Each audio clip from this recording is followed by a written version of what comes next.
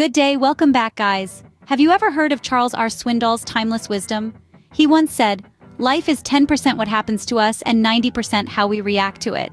Quite profound, isn't it? When life throws a curveball at you, remember, it's not the curveball that determines your fate, it's your swing. Whether you're a seasoned athlete or a casual sports watcher, this concept applies universally. It's all about perspective. When you stumble, do you stay down or do you bounce back? When you miss that shot, do you give up or do you try again? Remember, the game of life isn't about the challenges you face, but how you respond to them. So, take a swing at life with the right attitude. After all, your reaction is 90% of your life.